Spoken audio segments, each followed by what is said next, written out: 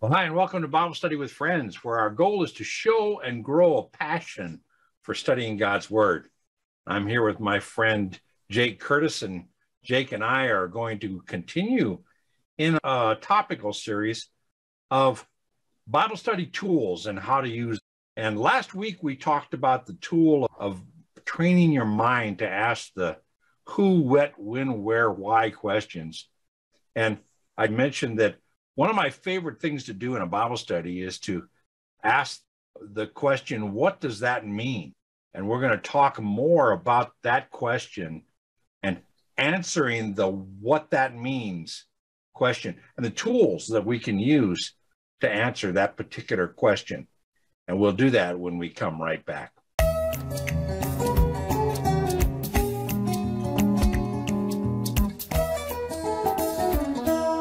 Hi, and welcome back to Bible Study with Friends. As I said, I'm here with Jake, and I are going to continue in this series. And we're going to continue in probably the second easiest. Last week, we talked about the easiest tool, Jake, and that is your mind, the who, what, when, where, why question. And then once you ask the question, you go and find the answer using other tools. Mm-hmm. And if you ask the question, what does that word mean? What does this mean? What does that mean? You then have to have a tool to go get it. And this is probably the second most available tool. And I want to talk about two tools today. The first is the easiest access tool, and the second is a little bit more difficult, but it's a great tool, and I want to talk about it. So we'll get started today. Right now, as we go. Okay. You enjoying the tools? Yeah, I think, it is helpful just to have that reminder to ask those questions, those 5 W's, and to get you started. If you're wondering how to study, those are because great. Once you ask the question, now you can go. Then you're curious, where do I go for the answer? Yeah. I was just in California this last week, and I met with a guy, and we were talking about these very things. He wants to get serious about studying the Bible, and he wanted to know some basic tools that he could use to get serious. He has read the Bible for years, but now he wants to get really serious about studying the Bible. And we talked about these very things. And in fact, I referred him, I said, watch that video series on Bible Study with Friends, and you'll get some good answers. Good.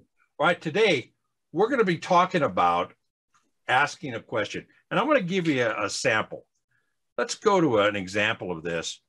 You're studying along, and this is 1 John chapter 2, verse 2.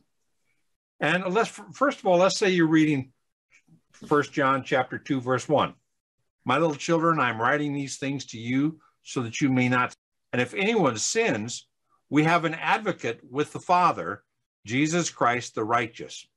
Now, what's a what question you'd ask yourself in verse 1? What is an advocate, or what is sin? Or yeah, you could ask any of those things. Yeah. And most of us really know in our gut what sin is. But you could say an advocate. We have an advocate. What's an advocate? Now, some translations, some study Bibles will help you. You see this little number right here, this little number 1?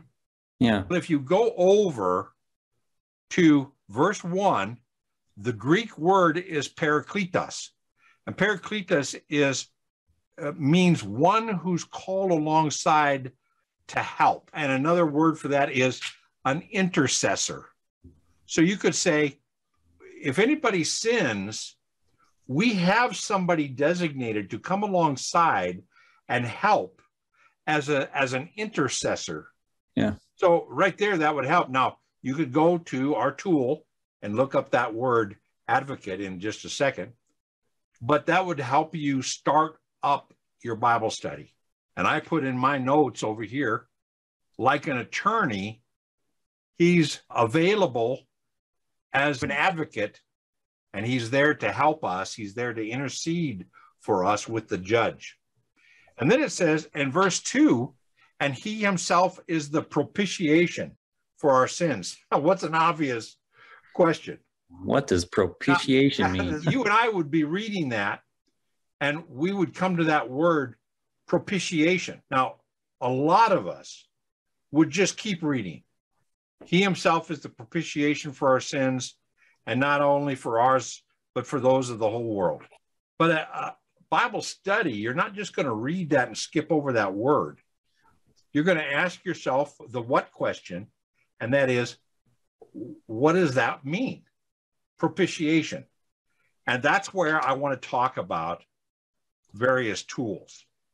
So the first tool that we go to that's available online, it's available old school in print, is the Merriam-Webster's dictionary. And Merriam-Webster's is based on the Webster's dictionary. And one of the reasons that I really strongly recommend the Merriam-Webster's dictionary as compared to the Funk and Wagnall or Harper's, and there's a million dictionaries out there. But I prefer and recommend the Merriam-Webster's dictionary because Webster was a Christian. Okay. And a lot of his definitions that he uses are biblical definitions. That he uses in his dictionary, you mean? In his dictionary, yeah.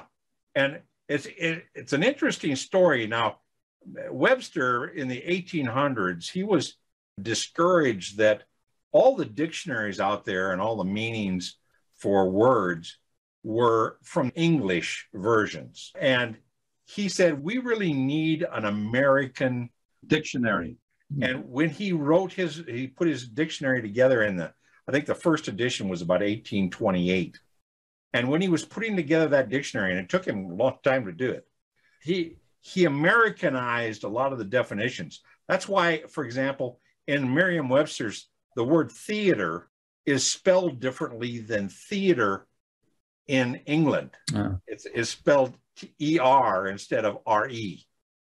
And words like corp, or the core of an issue is spelled with an E in England. And here, I mean, there's a lot of these examples where he Americanized it for the American audience and said, this needs to be an American dictionary. Now, what's interesting, Webster had a religious background. He was raised in a congregational church. His dad was a deacon. He went to church all the time. But not until he got married and his wife and kids became Christians, evangelical Christians, did they drugged him. They brought him to a revival meeting that was an evangelical presentation of the gospel as an adult. So he becomes a Christian, and he becomes very serious about his Christian faith. In fact, he read the Bible to his kids every day after that, had family devotions. He was very serious about his Christian faith.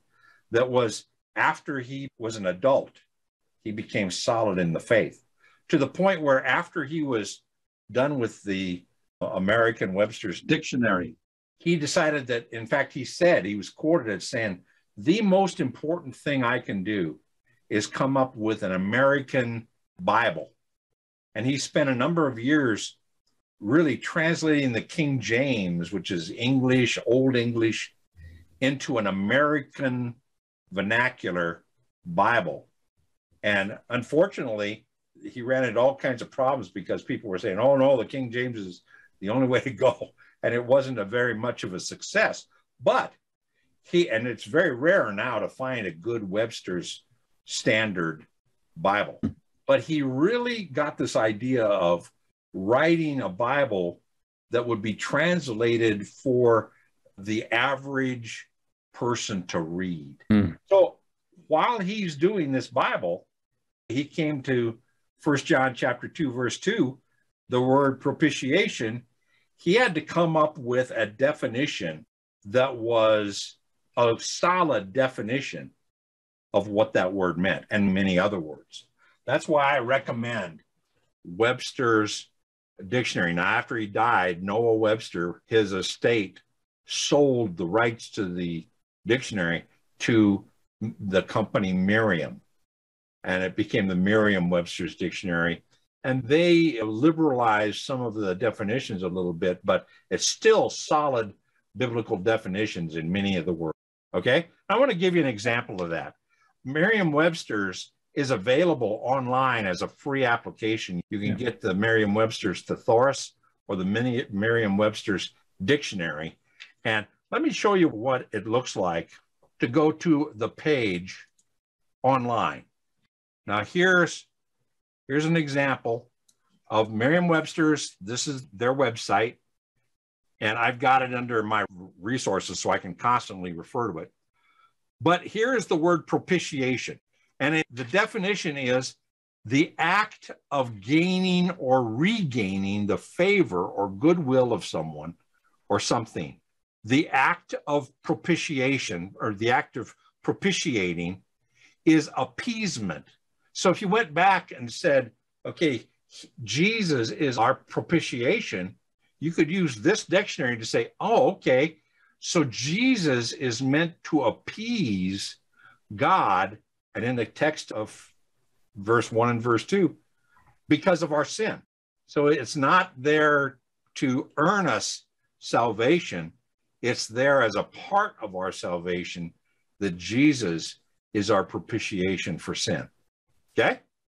Now, and it's very interesting. Then it gives a quote, and there's a quote from Charles Dickens that says, she showed every possible desire to conciliate him, and there was an air of humble propitiation in all she did.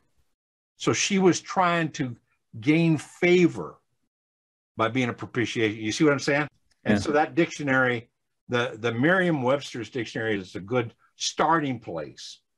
And you can use the definition to go back and start to get an idea of the meaning and start to think about that in the meaning of the verse.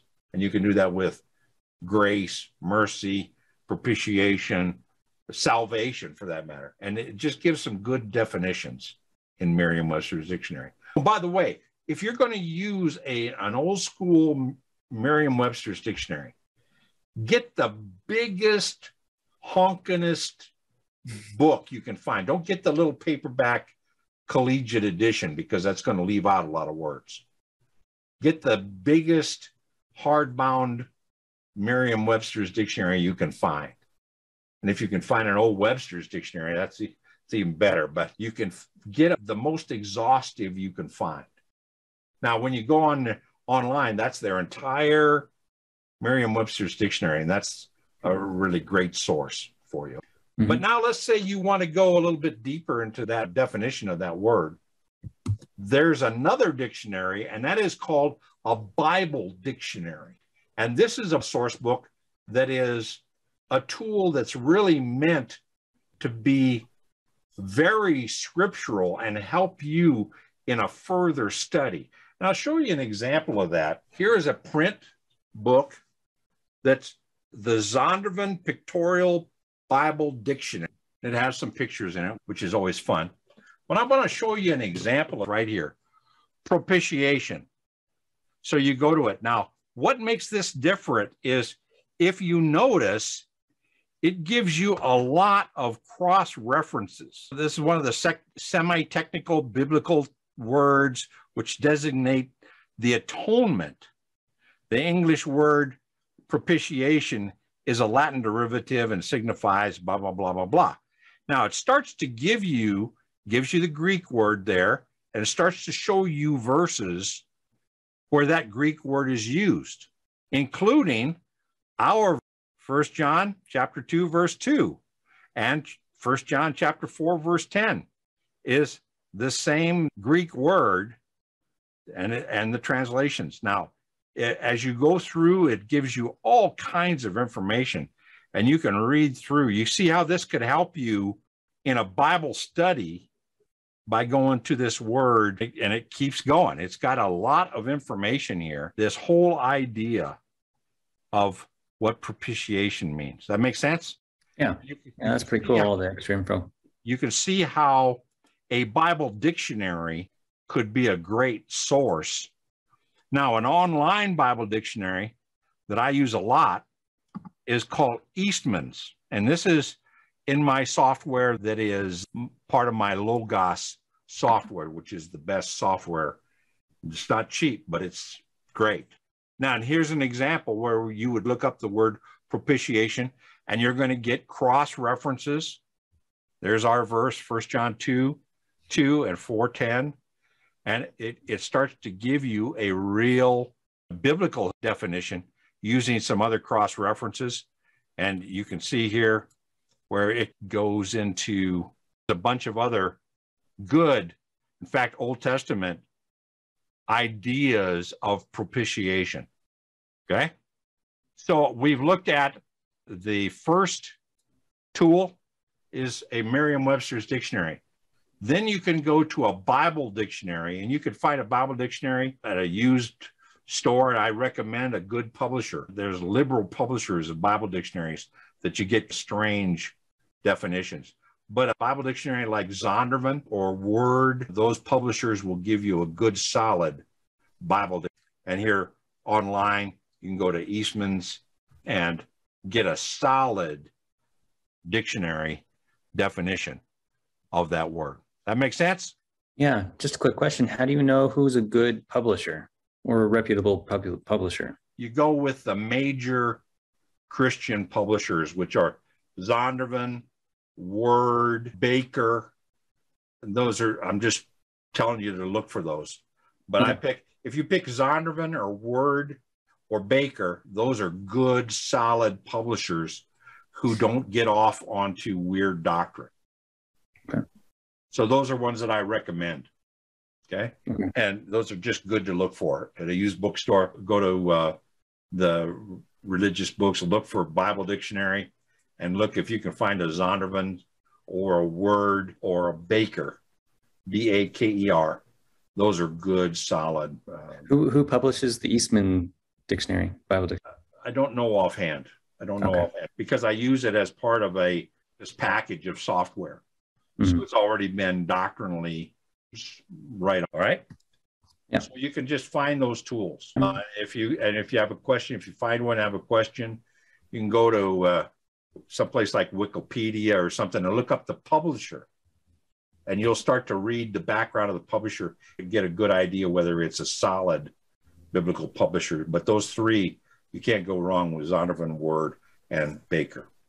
Okay. So that's this idea of answering what does that mean, and then going and finding the answer to it using either a secular dictionary like Merriam-Webster's or a Bible dictionary. Now, the Bible dictionary will help you in other things in that you can look up people. It'll show you, you can look up Joseph of Arimathea, and it'll give you cross references, and it'll help you with that. You can look up a lot of them. You can look up the book of 1 Thessalonians, and it'll give you background of when it was written and that sort of thing. So it's a great information source for starting to do deeper Bible study is the Bible dictionary. Yeah. Any other questions? Any other comments? Do you see how that could really, you could read that word and stop reading. And you could do a Bible study looking at two or three places and then thinking about it and finding those cross references and going to those cross references. By the way, another great dictionary is Vine's Dictionary of New Testament and Old Testament. The problem with Vine's is it's not quite as complete, but it really goes into the Greek and it gives you a lot of cross references again. It's just another tool as you get going. So a dictionary and a Bible dictionary is how to answer the what question. What does that mean? You go and do that, and you can spend quite a bit of time just making some notes in your Bible saying, oh, that's what propitiation means. But that's a great tool, highly recommended tool as part of our Bible study tools and how to use them. I've just gone through how to use a dictionary and a Bible dictionary to get you some great, deep results. Thank you guys for watching. Hope this was useful to you. If you're serious about studying the Bible, these are tools that will help you do that. And if it was a blessing, hit the subscribe button, hit the like button, and comment. I'd love to hear your comments, and I'll respond to them. And I appreciate you being with us. Next week, we're going to do another tool, and we'll talk about the usefulness of more tools to answer more of the questions. In the meantime, God bless you. We'll see you then.